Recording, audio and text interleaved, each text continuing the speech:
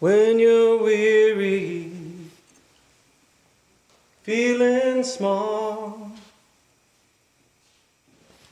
when tears are in your eyes, I will dry them all. I'm on your side when times are tough, and friends just can't be found. Like a bridge over troubled water, I will lay me down. I don't know about you, but I experience the world, my emotions, relationships, a lot through music. And when I get to certain passages, certain scriptures, my mind turns into a jukebox, and song after song after song come to my mind. That's one of them that comes to my mind when I read today's scripture. Like a bridge over troubled water, I will lay me down. That might not be the story or the song that you think of when you think of this particular story, but maybe, just maybe, if you hear it again, not the song, but the story, you can start thinking of your own songs about the prodigalness of God. This is the Holy Gospel according to Luke, the 15th chapter. Now, all the tax collectors and all the sinners, they were coming near to listen to Jesus. And the Pharisees and the scribes, they were grumbling and saying, "This fellow welcomes sinners and eats with them." So Jesus told them this parable. There was a man who had 2 sons. The younger of the sons said to his father, "Father, give to me the share of the property that will one day belong to me." So the father divided his property between the sons. A few days later, the younger son gathered all he had been given and traveled to a distant country. There he squandered his property in dissolute living. And when he had spent everything, a severe famine took place throughout that countryside, and the son began to be in need. And so he went and he hired himself out to one of the citizens of that country, who sent him into the fields to feed the pigs. He would have gladly have filled himself with the pea pods that the pigs were eating, but no one gave him anything to fill himself with. But one day he came to himself and he said, "How many of my father's slaves, hired hands, have bread enough and more to spare, but here I am, dying of starvation?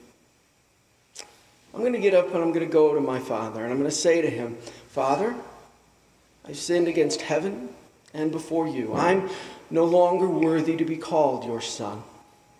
Treat me like one of your hired hands.' So he set off and went to his father. But while the son was still far off, his father saw him and was filled with compassion. And he ran. And he put his arms around him and kissed him. And the son said to the father, 'Father, I've sinned against heaven and before you. I'm no longer worthy to be called your son.' But the father, acknowledging not anything the son said, spoke to his slaves, saying, 'Quickly, bring out a robe, the very best one. Put it on my son. Put a ring on his finger, sandals on his feet. Go get the fatted calf, the best one, and kill it. Let us eat Let us celebrate, for this son of mine was dead and now is alive again. He was lost and now is found." And they began to celebrate. Now the elder son was in the field. And when he came and approached the house, he heard the music and the dancing. He called out to one of the slaves and asked what was going on. He replied, "Your brother has come, and your father has killed the fatted calf because he has got his son back safe and sound." The brother became angry. He refused to go in. So his father came out to him and began to beg with him. But the son answered his father, "Listen, for all these years, I've been working like a slave for you. I've never disobeyed your command. Yet you've never even given me a young goat so that I might celebrate with my friends. But when this son of yours, who has wasted and devoured your property with prostitutes, comes back, you kill the fatted calf for him?" And the father says, "Son, you are with me always, and all that is mine is yours.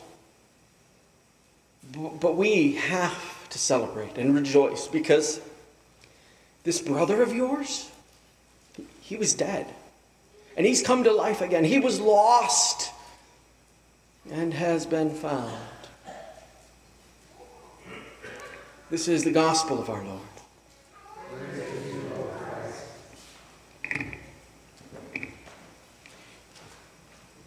Jesus tells this parable, this silly story, in response to grumbling from people who should know better. People who have received and experienced God's love. People who have seen and known the gifts from the Father. And yet, when the tax collectors, who they hate, because they were of the Jewish people but worked for the wrong people. They worked for the Romans, so they were traitors. And the sinners, they were the people who wouldn't come and sit in the pews properly and make the sacrifices righteously. The unclean. Or maybe, I don't know, maybe they just were the wrong kind of religion. The place they worshiped didn't have the right name on the sign. The pagans. All of them. They saw something, they heard something, they experienced something in Christ that brought them out. And Jesus welcomed them and ate with them, which made him unclean according to Jewish tradition. I guess I fell into this tradition myself. You know, we can't say the A word in Lent. There was a little voice in the back of my brain. His name is Thomas Schottauer. He's a professor at Wartburg Seminary. Well, he's not anymore, but he was. He was my liturgy professor. And the minute he started playing, Alleluia, I won't even finish the word, I got tense because we have to follow the rules, right? That's what we do. We human beings, we wear these masks of righteousness, masks of proper behavior. And quite often they're good. They help us. They help us manage relationships. They help us manage the world. And they can be a good thing. But we also use them to try and help us manage kind of this reconciliation thing between us and God. And that's where it falls apart. Because we end up being like this son. I think we got a problem here. The prodigal son as he is called, is one of the misnamed parables of Christ. Because the word for prodigal, I'll never forget this. When I was a teenager, I was in confirmation. And I actually looked up the word prodigal. And the word prodigal means extravagantly wasteful. And I thought to myself, teenage Matthew, extravagant means something good, doesn't it? And I saw this parable, and I said to my pastor, I said, the son in this isn't extravagantly wasteful, he's just wasteful. Dissolute living is what leads him to death. The only one in this parable who is prodigal is the Father. Again and again, the Father is pouring out his love and his invitation to the sons. And Jesus gives us this clue from the beginning because he tells them this parable. And the first words out of his mouth are, "There was a man." That's the title of the parable. Who had 2 sons. That's what the relationship is about. And so the word prodigal actually never appears in the story. The word prodigal comes later in tradition. And yet it is a good word for this story. If you understand, it is about the Father and his extravagantly wasteful or grace-filled pouring out of that melting moment of love that he again and again gives to his sons. Because that's what this is about. This is about Christ saying to everyone around him that they have missed the melting heart of God. I don't know if you quite get what I'm talking about. I was in the hotel a couple weeks ago with Elias and Yvette, and Elias had gotten hermit crabs. Yvette is not a pet person. We don't have pets in our house, but Grandma, my mom, she would have a zoo. And so Elias got to get some grandma pets. They stay at Grandma's. But Elias wanted the pets to stay with us at the hotel while we were there. And the minute we woke up the next morning after we had them at the hotel for the night, Yvette comes to me and she looks at me and kind of does that parent mouthing to each other thing that we do and goes, "They are not coming home with us." Which I knew they weren't, and she thought, I think, Elias was asleep still. And I was like, "Okay, yeah, they're not coming home with us. Why?" And she goes, "All night, all I heard was..." And in one of those melt your heart moments that you get only from kids, Elias just kind of leans over, opens up one of his eyes and goes, "Well, no duh, Ma, they're nocturnal." Elias is 6, by the way. I don't know that I knew the word nocturnal when I was 6. Children, I think, give us an understanding of the heart of God. Another time that I was riding bikes with Elias, I was teaching him how to ride his bike. I said to him, "Do me a favor, we ride in front of me, please?" And he kind of looked at me and goes, "Why?" I said, "Just trust me, ride in front of me. This is my boy who has to understand everything." And he goes, "Oh, it's because you'd rather get hit and run over than see me get run over, huh?" He gets it. You see, the son, he wasn't prodigal. He was just lost. He was wandering. And that's what we do. We get lost. We wander. The Father expects that. We want the things and the blessings of relationship, the things that belong to us, we think, so that we can run out into the world and enjoy our life. And then when we run low and the world lifes us, we come back home. Sometimes wanting more, thinking we deserve it, but sometimes also like the son was. Father, I've wronged you. Recognizing that we've done wrong. But the point of the story is, again, how the Father responds. You see, in Jewish tradition, the people who heard this story, when they heard that the Father saw the Son far off, that Father should have been standing at the doorway, arms crossed, tapping his foot, going, not so smart now, are you? And he should have waited, standing in righteousness, saying, come on, boy, come on home, tail between your legs, you can come in, sit at the table, be a good boy, and maybe I'll let you in. But instead, this uncouth, embarrassing father runs to him,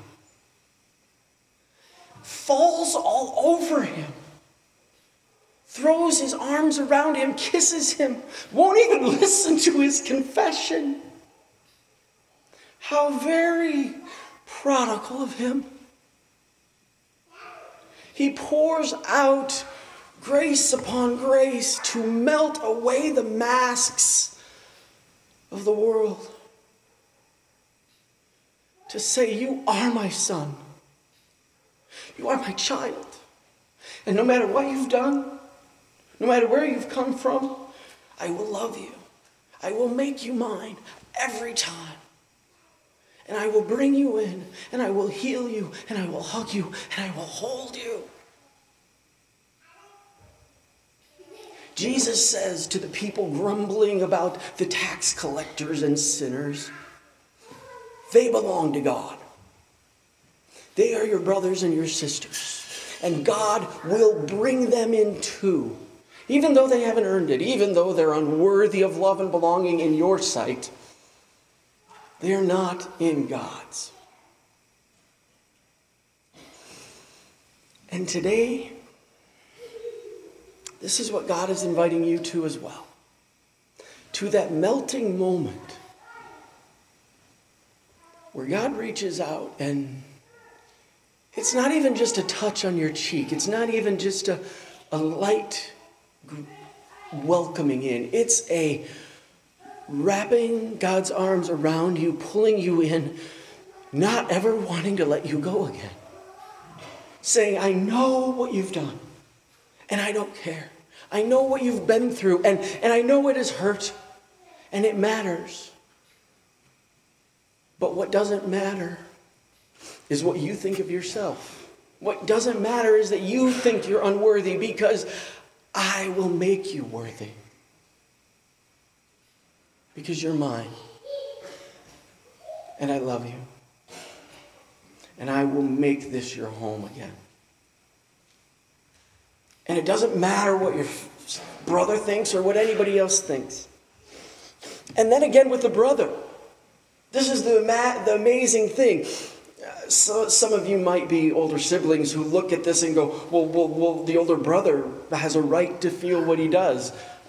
I know my older siblings struggle with this. I'm the youngest of my biological siblings. My middle sister especially struggles with this sometimes. The father, when the son says, this son of yours, he distances himself from his brother. And what does the father do? He gives the son his brother back. He doesn't say, oh yeah, this son of mine was lost and is found, was dead, is alive. He says, no, No, no, no, no, no, no. This brother of yours was dead, was destroyed, was torn apart. And now has been knit back together. He was lost. But the word for lost isn't just he lost his way. The word for lost here is he was undone. He was unmade. He was become nothing. And now has been discovered again. In all the ways that you have felt unmade, or lost, or broken, or dead, right here, right now, God is throwing arms around you to discover you again, to hold you again, to make you whole and God's again. This is the good news in the gospel. Not that you have to confess or come home, because God has never left your side. While you are far off, God is running to you. While you are far off, God is calling you to this altar. While you are far off, God runs to you and clothes you in grace and glory. Clothes you literally in Christ so that you can live again. My prayer for you today is that in this calling you can take on Christ. You can feel and hear and celebrate this truth and live truly your identity, the trueness of your worth and your value of belonging in and through Christ. That you may experience this gospel and then go out and be this good news to other people. Become the reconciliation of God that you have felt here today. Be that melting moment that you have in and through him.